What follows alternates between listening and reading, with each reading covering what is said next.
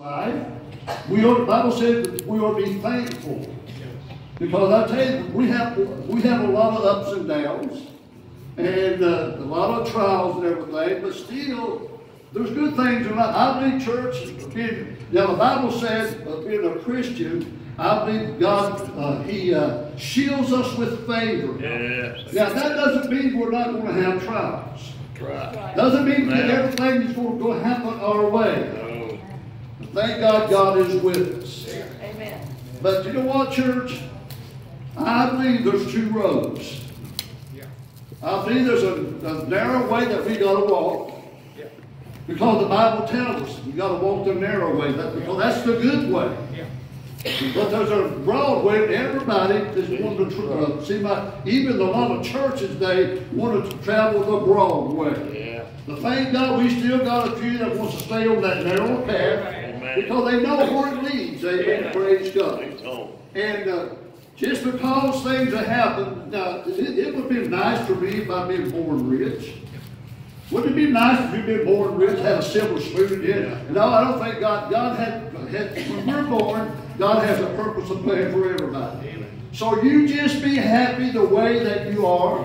Amen. If you got a roof over your head, food on the table, shoes on your feet, clothes on your back, everything, if your bills are paid or whatever, you ought to be happy. Amen. Amen. Because the Bible said He would meet our needs. Glory to God. But sometimes God shows us in this passage of Scripture here, not everybody's going to be blessed. Because, see, church, sometimes our blessing is not here, but it's over there. Hallelujah. That's all that counts. Amen. Praise God. So we look in the Bible tonight in St. Luke chapter 16, verse 19. He said there was a certain rich man. Now, this was a hammer in the spokes of the Jews, especially the Pharisees and the scribes. Because, see, they were God's chosen people.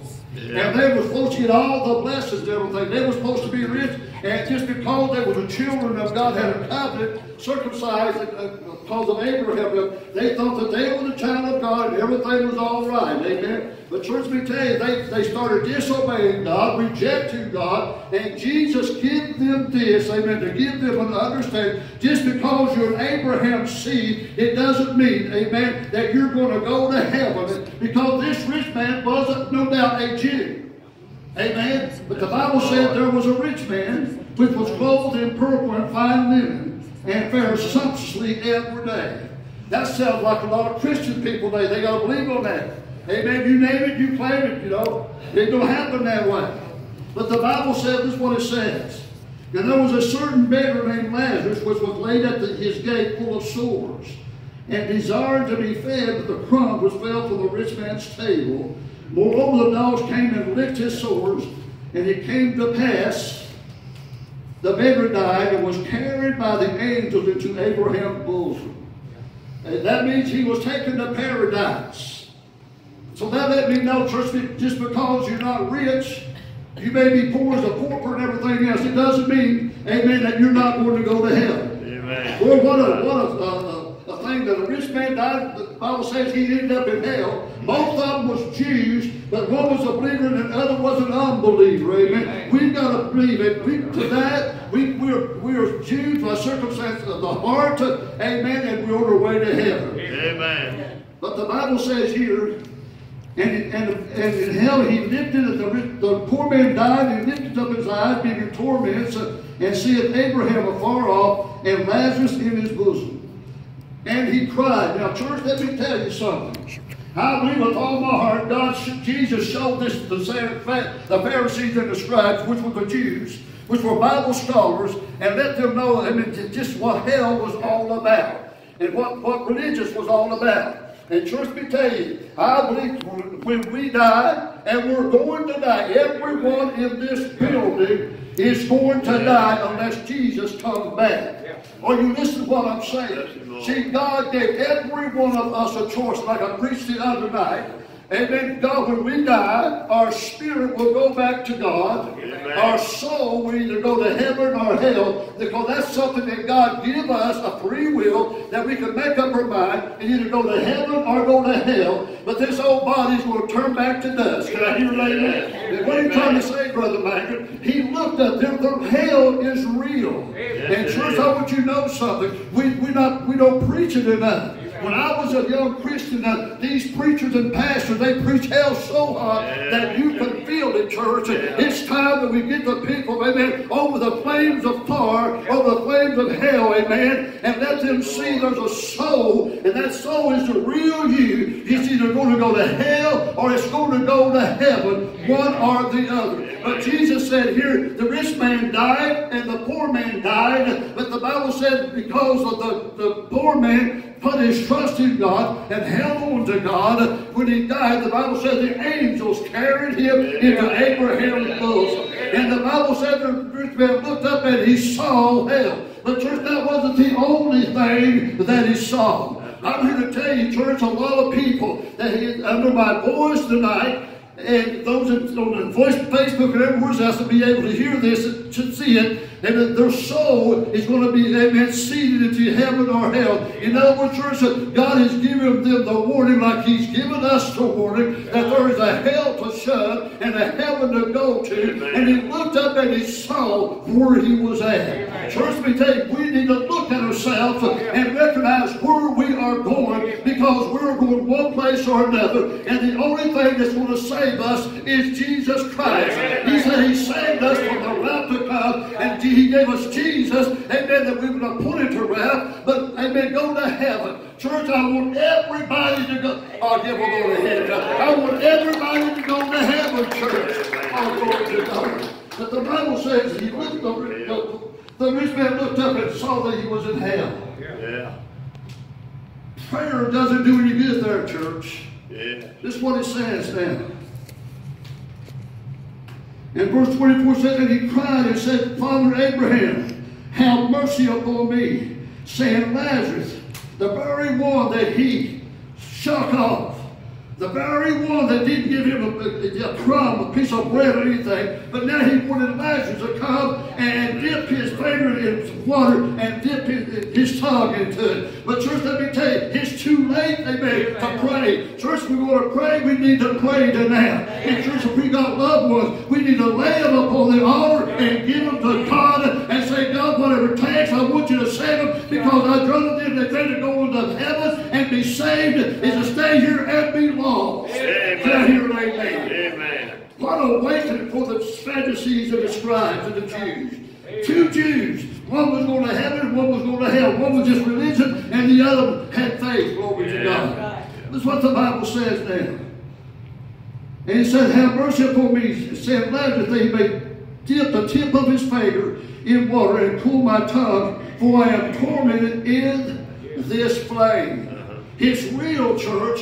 I've heard people blaspheme and talk about it. I tell you, I'm going to die, and I'm going to go down, and I'm going to dance right in the fire. I'm going to have me a good time, and I'm going to smoke my dope. And if there's not going to be no dope smoking down there, I tell you, church, if people want dope and alcohol and everything else, you better enjoy here, because that's the only heaven you're going to have. Because you'll get down there, there won't be no dope, there won't be no alcohol, there won't be no sex, there won't be nothing down there but pure torment. That's right, brother. Can I hear an amen? Amen. No wonder God gave us a good time tonight. Amen. Praise God, because church, He wants to let us know that He loves us. He wants to bless us. But church, to tell you something, I think God wants us to preach sometimes and let the congregation and even let the Christian know, amen, because sometimes we get so on easy streets and sometimes church, we kind of slack back off and we come to lay out of church lazy and everything else. But church, I'm here to tell you, we need to keep on the firing line and we need to run the race. My Paul said, I'll run this race with patience. And church, I tell you, it's no time to stop now. We need to keep on running and keep on running and stay on the narrow way. Did I hear an amen? Oh, I'm here to tell you, church. But see, the beggar, I want to talk about the beggar a little bit. See, he didn't have the good things. Sometimes we don't have good things, Jay. Right. Have you ever known sometimes when you get saved Amen. It seems like it just gets worse. Amen. It will be worse for a little while, probably. Do what? If we'll just hang on to Jesus. Amen. I mean, the old devil comes, he tries to throw all them things upon you. Man, all the things that you used to hang on to. Amen. The devil don't stop there. He brings it back to you. Amen. Can I hear an amen? And he tries everything to get you back. Amen. But church, let me tell you something. If you got something down in your heart, and church, he said, I'll give you a new spirit, and I'll give you a new heart, that you'll be able to walk in my statutes, walk in my way, and church, it's not worth going to hell for. This whole world is not worth going to hell for. And we never know. God is merciful. I said, God is merciful. But church, His grace runs out.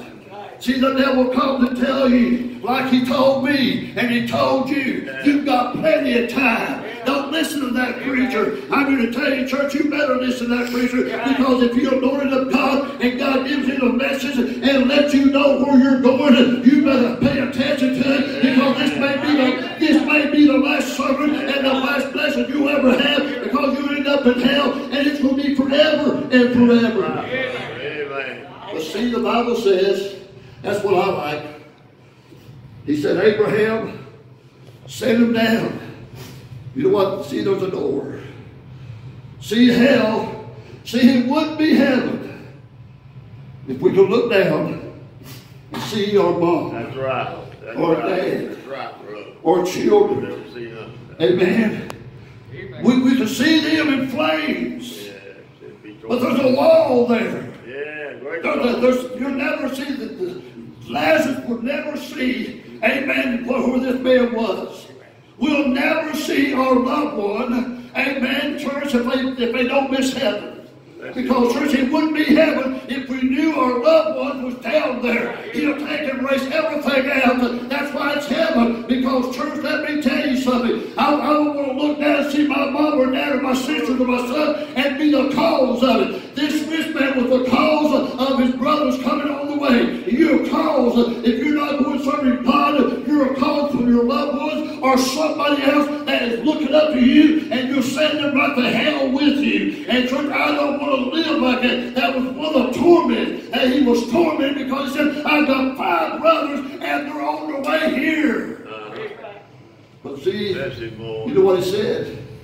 He said, now, he told the rich man, he said, now you enjoy these things. Go right ahead and enjoy your good things. Amen. But see, the Bible says if you gain the whole world, lose your soul, what have you gained? There are people who give their souls for these things upon the earth. The devil knows how to bless you. Oh, I am so blessed. God don't bless you. Amen. If he gives you a blessing and he calls you to miss church, he don't give you a $350,000 home that you can hardly pay for, have to work 7 days a week, and you say, God has blessed me, and you don't set foot in church or give God the love offering and worship, amen, that he deserves. God did not give it to you. And the devil give it to you. He's not going to give you nothing that will cause you to lose out. Amen. I'm going to talk about the good things. Oh, glory to God. There's good things up in heaven. Amen. Whoa, glory to God. This is what it says. Now, church, God's changed this message because I already have my message. But this is what it says. And the Bible says in verse 25, but Abraham said, Son, remember that thou in thy lifetime receivest the good things. See, he received the good things. Yeah. But he never looked up where his acre was falling.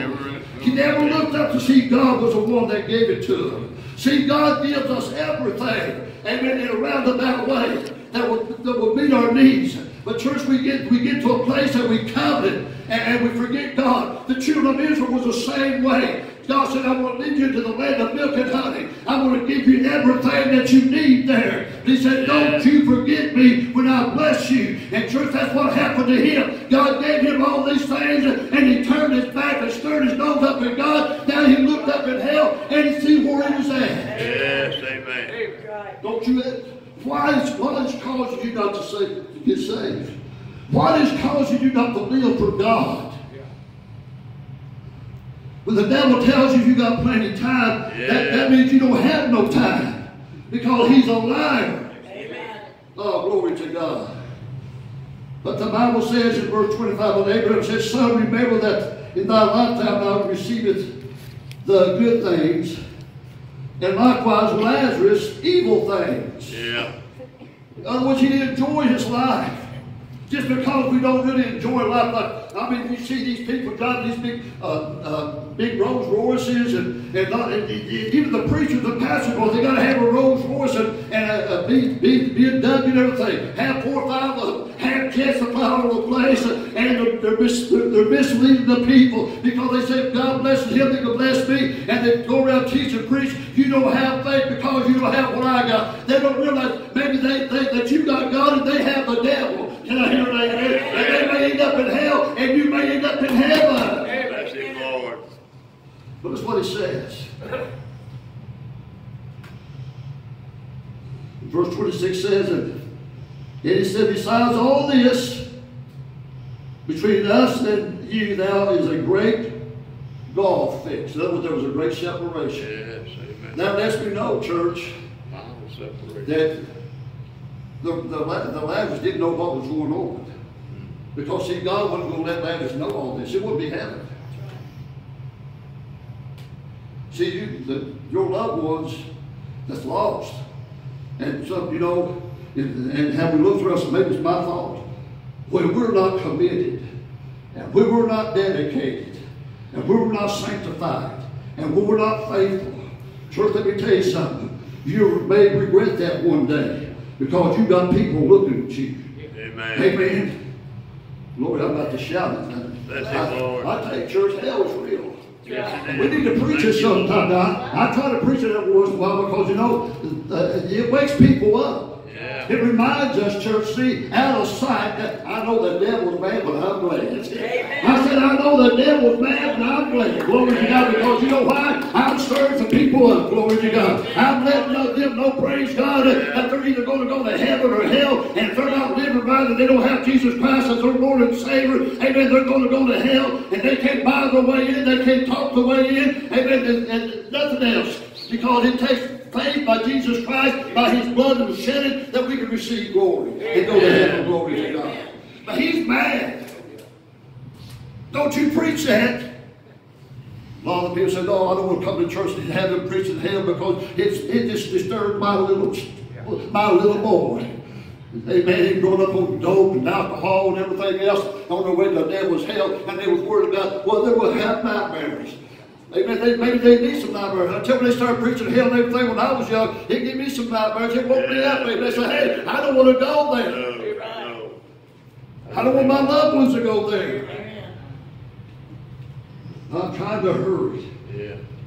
Well, that's what it says here. There was a gulf. It said that besides this, a great gulf was fixed, so that they which would pass here from hence you cannot, neither can they pass to us that would come from thence. That means there's a separation. Verse 27 said, then he said, I pray thee therefore, Father, that thou wouldest send him to my father's house. Verse 20 says, for I have 5 brethren, that he may testify unto them, that lest they come unto this place of torment. He knew that he was a bad example. He knew that because probably no doubt he was the oldest brother. I don't know. Everybody looks up back then for the oldest brother. And he led them astray. We can't afford to leave our loved ones astray, church. Maybe God saved us some way or somehow, amen, that we can lead our loved ones to heaven.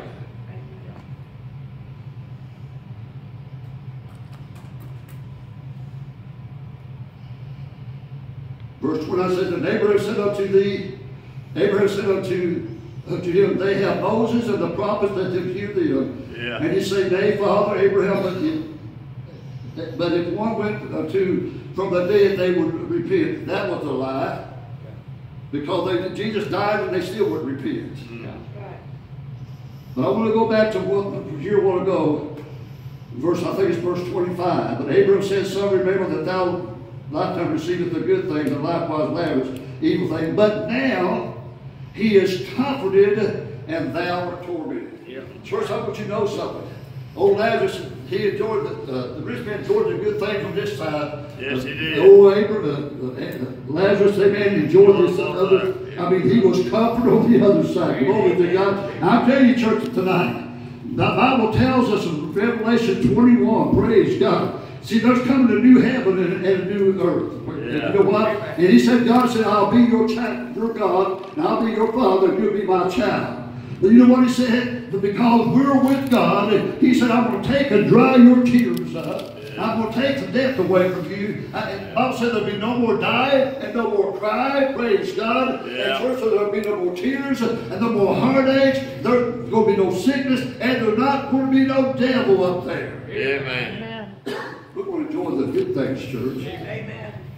We may not enjoy everything down here. Like I said, you may not have a $350,000 home. You may not drive the finest car. But you know what, church? If you're on your way to heaven, you've got everything. Amen. All I need is Jesus. Amen. I think there's a song about that. All I need is you. I tell you, if you got Jesus, you got everything. That's You may right. not have everything down here, but you got everything up there. That's right. Amen. Oh, church, let me tell you something. He ain't worth all the riches in the world and lose your soul and go to the devil's hell. Right. Now the Bible says in Revelation 21 and 8, he said, but the unbelievable. See, people that don't receive Jesus, you are an unbeliever and you're a child of the devil. Yeah. And church, the person don't believe and accept Jesus, if they die, it's because they was fearful and they didn't believe. Can I hear an amen? Yes, amen. They're going to die with the rest of the ungodly. And then they're going to be thrown into the lake of fire and be tormented forever and ever. Yes, amen. We need to recognize this, church. Yeah. Because hell is real. God is good. God is a loving God. God is a blessing God. God could have healed that Lazarus just like that. But church, he had a reason to, amen, sometimes we go through things and we don't understand it on this side, but on the next side we'll understand it. I said, the next side will understand it. I don't understand why that God took my loved ones and everything, but on the other side, I will understand it. Amen. Amen. How good God is to us. How loving God is to us. Give us opportunity. Now, church, let me tell you while I'm closing tonight, I can look back in my life, and even before I got saved, and God just flashes a torch to me. And God saved me I don't know how many times facing death. And I would have went out into eternity lost. But see, God had plans for me. Yeah. And you know what? If I rebelled against God and said, God, I don't want to have nothing to do with or anything, the next thing might happen. Even when I got saved, I can look back and see the times and things that God saved me and spared me, and angels, because they kept around me and called me not to get killed. Because he knew he had plans for me. Amen. God's got good things for us. God's got a making for you. God has a purpose and a plan for everybody. And a place. Would you stand tonight? God,